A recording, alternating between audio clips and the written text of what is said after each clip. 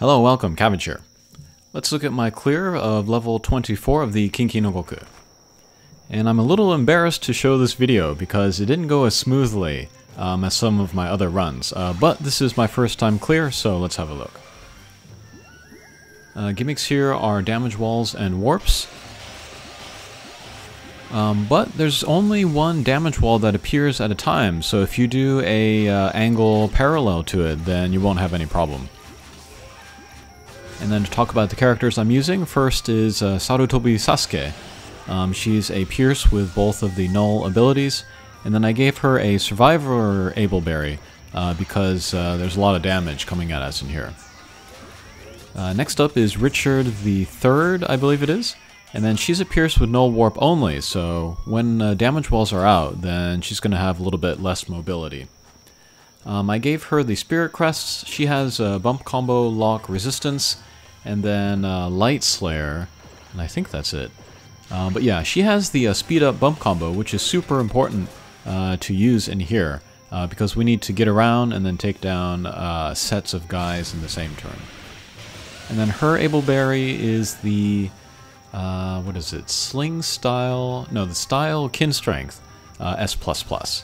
That's important because it gives all my Pierce characters attack up, and then Sarutobi Sasuke needs more attack in order to be able to one-punch certain guys. Third is All For One. He is a drop monster from the My Hero Academia collaboration. He's also a Pierce with both of the nulls. He has a Super Meteor Bump combo, which can help us take down the Thunderbirds that we see here. But, you know, it's random, so we can't really count on it, but, you know, sometimes it can help us out just by luck. And then last is the brand new Takasugi and Friends from the second Gintama collaboration. He's probably the best character for this mission. I see lots of people using 4 of him, or 2 of him, or whatever, but I found that using 1 of him was just fine in here.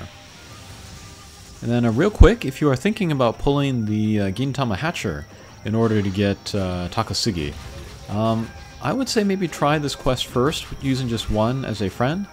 See if you can beat it, because just 1 does make a difference. Alright, but anyway, we want to get rid of all of the anti-bounce guys the first turn. There can be like 2 or 3 or even 4 on the screen at once, so we need to take them all down. Once they are gone, we can go after the Thunderbirds, and then we have to take them down in the same turn. They have weak points, but those weak points will not be really effective for taking damage until we hit a speed up boot guy. So we hit the speed up boot, we get the speed up of course, but then also the weak points are improved, and then we can start doing damage to guys. Maybe the most difficult thing about this mission is that the kind of the time in between you hit the boot and then when the weak point is improved, there's a delay in there. So you can like hit the boot, you know, get the speed up, go around and hit the guys. But if you're too quick or too early, you're going to hit them before they get the weak point improvement. So you have to like go around again and hit them again before you can really do any damage. So, kind of as a general rule, I like to aim for both of the boots before I hit any of the little guys. Because after I hit the first boot, and I keep traveling, that's usually enough time for the weak points to upgrade. And then I can start hitting them and then doing damage. And then once the Thunderbirds are gone, then it's just us and the mini-boss, or the boss, and then we can do damage to them with the same technique. Hit the boot guy, and then hit the weak point. And then we have to be very precise when we hit the weak points, or else we're not going to do any damage.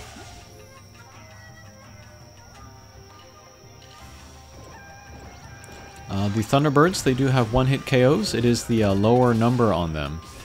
So yeah, if you have like 1 that has just 1 turn left, you definitely want to focus on getting rid of them.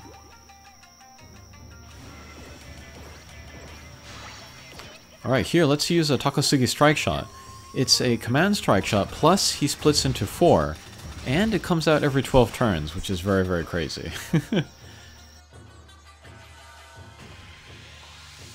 It's a decent strike shot for doing damage on the boss when he is alone, but I think you really want to use it when you are trying to take down all of the Thunderbirds in one turn.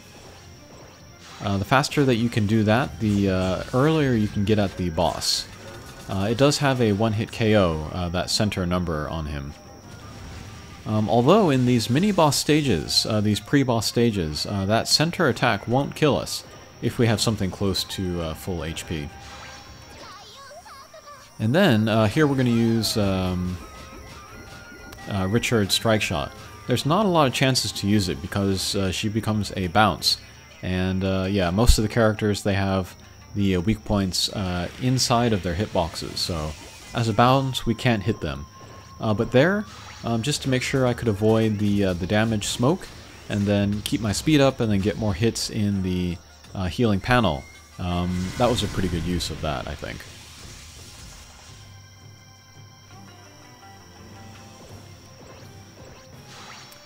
Some people, they, you know, especially if they are low on characters, they like to use maybe 2 of All for One, and that can be helpful. Then you're kind of really relying on the super meteors to take down the Thunderbirds for you. But there is that kind of virus thing which hits you and then does damage based on how many of the same character you're using. I don't think you want to use like 3 or more of the same character, unless it's Takasugi here, just because he's so strong.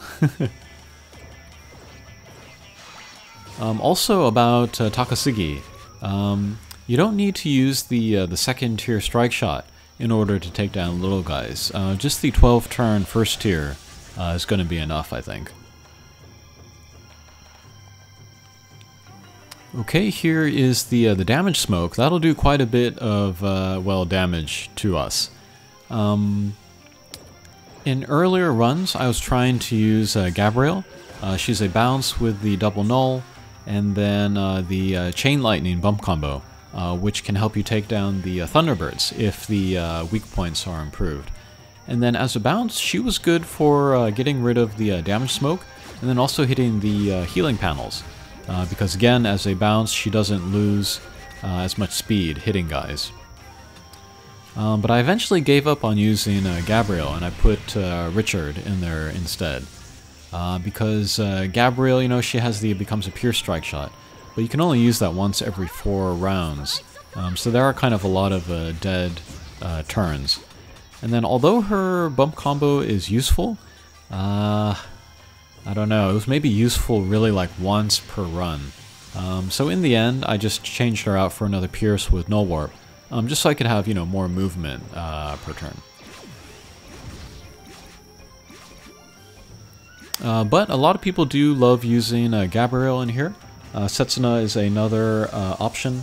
I think maybe Gabrielle might be the better choice than Setsuna, because she has the double null, and then she has the pure strike shot, so she has some more mobility.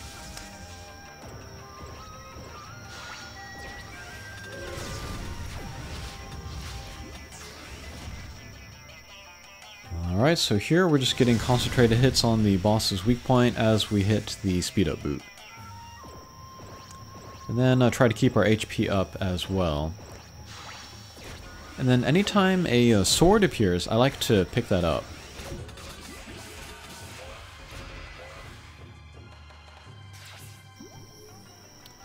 Alright, so I picked that up with Sarutobi Sasuke, and then took down the boss, and then we'll have speed up for the next stage. Okay, so here too, let's get rid of the anti-bounce guys. Okay, that is fine. We definitely want to get rid of the anti-bounce guys the first turn that we come on screen, because then the speed up boots will be tangible and on field, so we can take advantage of their speed up. If it's if we don't get them the first turn, then everybody but the anti-bounce guys will become intangible, and so we won't get the benefit of the speed up boots. And then once you enter the boss stages, it might be worth using a speed and power up strike shot, just so you can make sure that you are getting all the anti-bounce guys that first turn. Okay. So this fifth stage, and then also the very first stage, I found that kind of zigzag up or down angle is really good. Better than a up and down. Okay, so first boss stage, we have a difficult shot here, trying to get all of the anti-bounce guys in one turn. Maybe the best place to start would be the upper left corner or the lower right corner. Then we can, from the lower right corner, for example, go up, go through the anti-bounce guy, come down through the other one, hit the boot, and then take down the other two. But if we start out somewhere outside of kind of that diamond shot, we can sort of loop around. Having a speed up bump combo will be really helpful in there. The other option for speed up in here is Atomu, that Egyptian character. Oh, that was a very good example of All for One's bump combo helping me out. I hit the one Thunderbird with Richard, and you know, I was just thinking that, you know, I'll take down the one, I'll reset the count, and then I'll get the other two in some later turn, because Richard wasn't able to move because of that damage wall. But just by luck, the Super Meteor hit that upper Thunderbird, so we were able to clear that pair that turn, and that's super helpful for helping us getting rid of these other guys. Okay, what was I talking about? Oh yeah, I was comparing Atomu to Richard. I think Richard is better. She's the Pierce with a null warp, while Atom is the Pierce with null damage wall. Null warp is definitely the more important null gimmick to have here, I would say. Atomu does have the 16 turn strike shot where he gets null everything, so he'll be able to move through warps during those turns. But yeah, just for overall, I think Richard would be better. Another good free drop character is Barojika. He's a Dark Pierce with the double null, and then he has, I think it's a 12 turn strike shot where he gets a barrier around him. That can be useful if you want to use him to get rid of the damage smoke.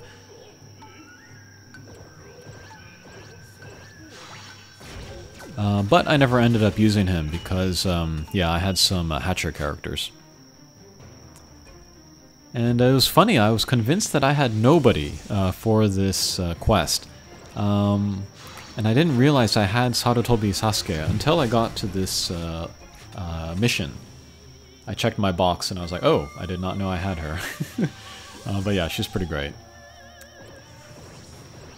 I guess the #1 recommended character here is Magoichi, but I don't actually find him that different from Sarutobi Sasuke. I think the advantage that he has over any other character is his ricochet bump combo, which, you know, flies around and hits everybody. And so in that sense, it's easy to set off the weak point improvement, but it's not very fast. And it does 0 damage to the guys, even with the improved weak points. So yeah, he's good, and you know, he's mobile, but I don't think he's that much better than Sarutobi Sasuke. If you do have him, of course, though, you should use him. Okay, second boss stage. I find this loop of, or this group of Thunderbirds kind of difficult to take down. I still haven't really found the perfect angle to take down all 3.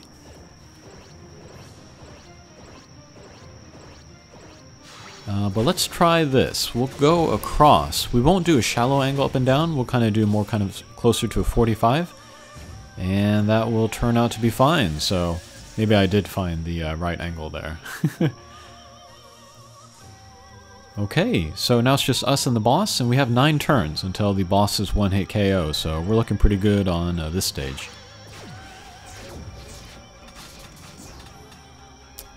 Oh, and then the best place to use All for One's strike shot, it's a tackle. You want to use it against the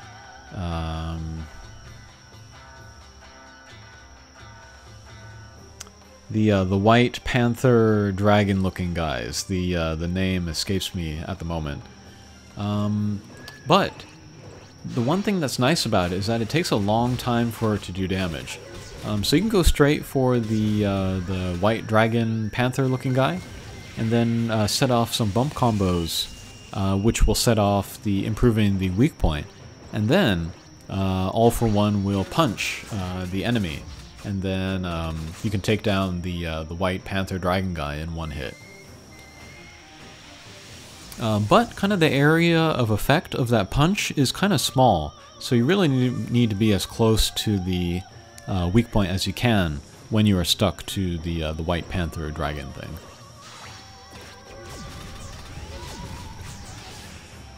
Okay, so this boss sequence so far is going very smoothly. I don't think I've had to use any strike shots, so that's crazy.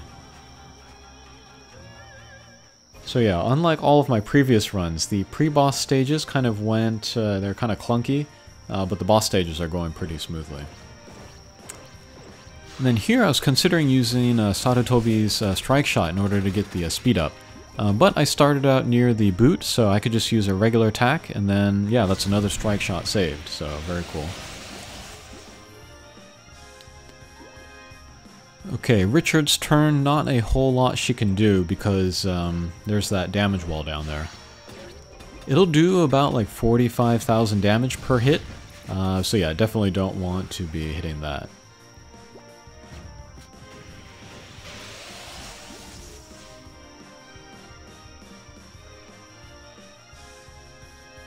Okay, next all for one's turn. I'm really just waiting for Takasugi's turn so I can use his command strike shot and take down everybody. But in the meantime, let's see what we can do with all for one. And I managed to take down the Thunderbirds, so that was very, very cool. Yeah, the Thunderbirds are a pair here. I don't think the White Panther Dragon things are a pair. They might be. But they don't have as much HP as the White Panther Dragon thing from the first boss stage, so it's not too difficult to take them down. So we'll use Takasugi's command strike shot, take them down, and then do a little bit of damage to the boss. And here we have 7 turns to work with, so we're looking pretty good on this last stage as well.